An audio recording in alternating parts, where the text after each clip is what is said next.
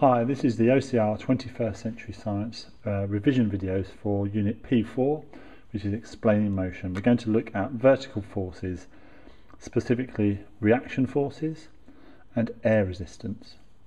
Now, we encountered reaction forces in our first lesson, and I just want to recap on that idea. So, when an object is placed on a surface,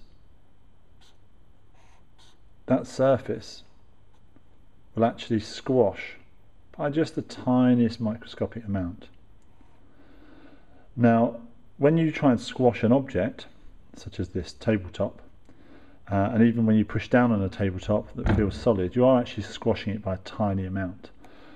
And the weight of the object pushing down causes that tiny squashing, and the surface itself will then push back with its interaction pair force because it's been squashed.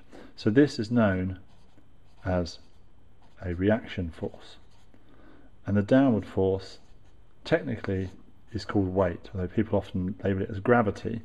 Technically speaking, it's called the weight. So the reaction force is always equal and opposite. So if something is stationary, resting on a solid surface, the reason it's not falling through that surface is because there are two forces interacting here, and they are equal and opposite. And if the two forces are equal and opposite, then we say the forces are balanced. So that's reaction forces. Air resistance forces. Now, if you drop an object, especially something that's quite light, so a cupcake case, for example, as you drop it, what you find happening is that it starts to speed up. So it starts falling by bigger and bigger amounts, but then very soon it doesn't speed up anymore. So at the beginning it's accelerating, but then for the remainder of its journey it's going at steady speed. So if an object is light, then the air will have a big impact on it. Now, the forces acting on this cupcake case are the weight pulling it down, and then the faster it goes, the more the air particles are colliding with it and bouncing off it, and therefore they create an upwards force called air resistance. And the faster something goes, the more air resistance there is. So faster speed equals more air resistance.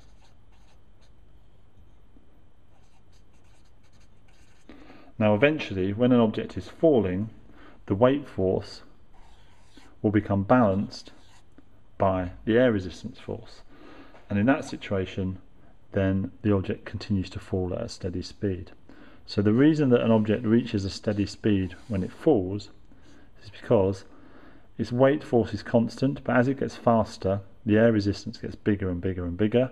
Eventually, the air resistance force matches the weight force, and when those two forces are balanced, then the speed does not change. So whatever speed it got to before those were balanced, then its speed will stay the same.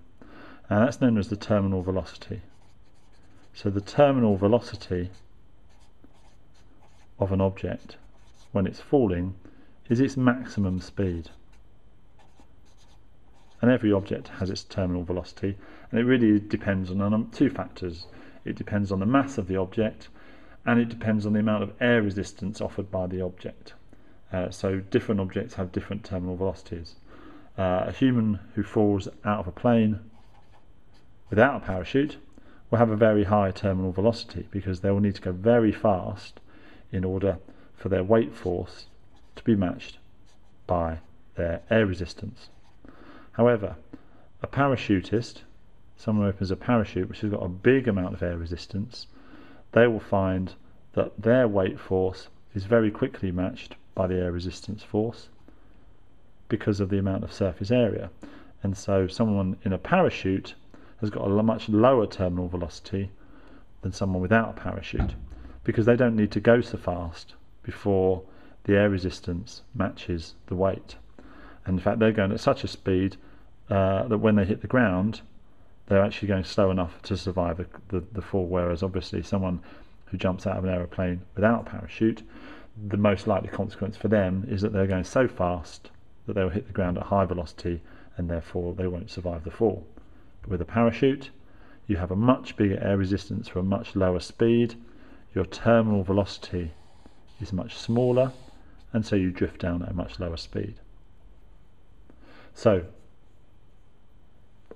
one of those myths about dropping a 5p piece from the Eiffel Tower and it would kill someone simply isn't true, because dropping a 5p piece from the Eiffel Tower, after a few meters of falling, the air resistance will match the weight, and the 5p piece won't fall any faster. So it doesn't really matter if you drop a 5p piece from 2 stories up or 1,000 stories up, it will still hit the ground at the same speed because it will reach its terminal velocity quite quickly.